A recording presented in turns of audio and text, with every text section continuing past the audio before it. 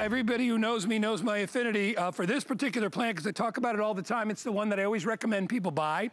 This is called our ponytail palm. First of all, it does look like a ponytail, right? If you're gonna wrap a ponytail, look, that's what it looks like. But I want you to look underneath. And this is, by the way, Doug, this is the size they'll get, right? You're gonna get a fully developed ponytail palm. At the base, you'll see there's these like little, almost like gourds. That's what holds the water.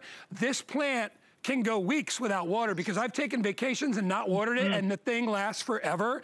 But what I love is it feels like ponytail hair. So I think I told you, Rochelle, my son's girlfriend, Lily, saw this at my house and she's like, oh my gosh, I have to get one of those. So I bought her one. She has it up at school because it's like, it's the perfect college kid plant because if you neglect it, it still grows crazy.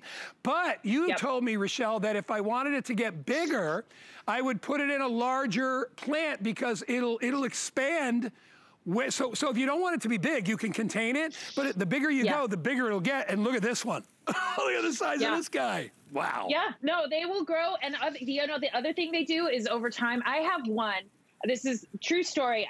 15 years ago or 17, whenever it was, years ago, when I moved to New England, I worked for an interior plant company and we put a lot of these inside offices. And the reason we did that is because they are so easy to grow. They can take a lot of abuse. They don't need a lot of light. They're going to be completely happy and beautiful no matter where you put it. I take mine out for the summer, but this really is a house plant and it is a stunning one. It's so easy. But the thing is we had one. I worked at this plant care company and somebody had thrown one away. It was literally in the dumpster.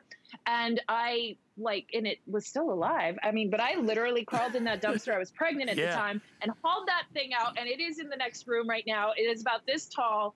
They grow like little trees. Over time, they get a little taller. It's very slow, but I mean, this one's like 17 years old. These are incredibly long-lived houseplants.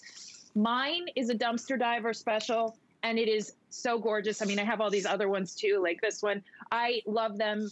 My cats love them, just FYI. If you have cats, they can't hurt it. It's my only. He's looking at me right now. He's right there at my desk. Rochelle, it's my only indoor plant, and I actually have it in a place in my window where it gets pretty much just a little reflective sunlight.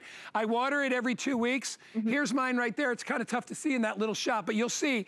I bought a beautiful actually I let Lily, my son's girlfriend, pick out the pot for me online. We got this. It's kind of like a checkerboard pot, and it is thriving. And I like the size of it. I don't want it to get any bigger, so that's how I keep it. But you can see it goes high up in the picture window.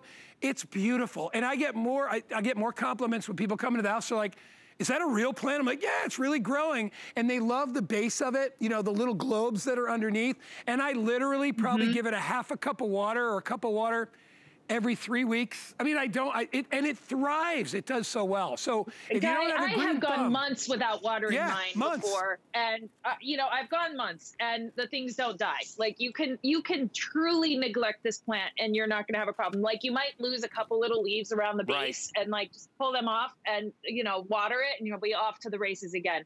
This is the most forgiving houseplant you can have. This is, if you're a beginner houseplant, I just have it in this pretty pot.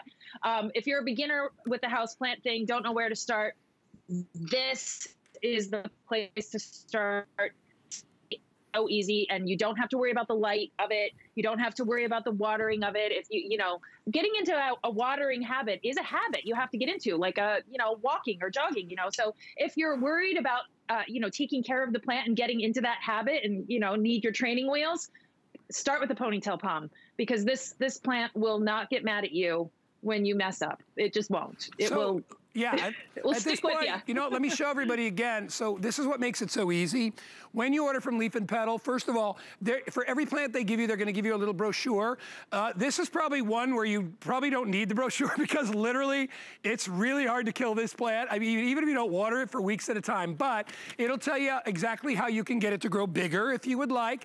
It's got all the information. And when you order today, and not so much with this plant because this is mainly an indoor plant, but we will send out the plants. Like in this case with the ponytail palm, you get it right away because it is an indoor plant. You can use it outdoors as well. I've never put mine outside.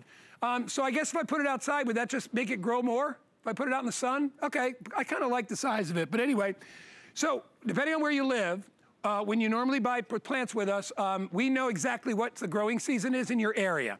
So the northern half of the country is in pink. That'll be like May, like, you know, middle, end of May.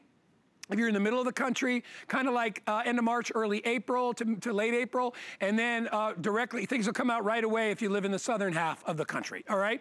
And that really depends on what you buy. You don't have to worry about it. We know where you live based on your zip code, so we will know exactly when to ship your plants out. You don't pay for them until your order goes out. So it's a great way to get yourself some great plants. It's hard to believe that this plant here is the same as this plant here. The only difference is if you keep this in a small container, it'll stay that size.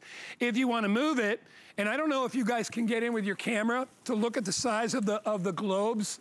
Can you guys get that, you think? Brett, maybe? I'm going to turn it a little bit so you can, turn it this way so you can see it. Look at the size. Can you see them in there? Yeah, you can see them. So look, they look like coconuts in there, right? That's what's holding all the moisture. It's like it's got its own backpack wherever it goes, and it's got plenty of food, so it holds on to it until it needs it. But look at this stuff. It's crazy. Yeah. That's why we call it ponytail. You could probably put it up in a little thing if you wanted to. There, look at that. Yeah, you could. Yeah, this grassy thing is just, I wouldn't do that. It's unique for a houseplant. I mean, I'm a big grass lover in the landscape. I love that I can have that same grassy texture in the house, and it's happy because, you know, out in the landscape, the grasses are very perennial in that they come on in the spring, they throw out all this growth over the spring and summer, but then they die back for the winter. Like, no matter what you do, they're going to die back. But you can have that year-round, beautiful, just grassy, like, I mean, I love to run my fingers through it. This is just, you're right, it feels like hair. Very soothing. It's just soft and soothing. I think it might like it as well. It's like petting an animal. It's like... It is. So nice. And your cats will love it too. Your cats will love this stuff. They won't tear it up, but they'll be sitting there, you know, do the whatever cats do. Anyway, if you want to grab it, it is 695. Jed liked that, right? 695-703. We have our today's special still available. Another, what, 23, 24, 2,500 of you just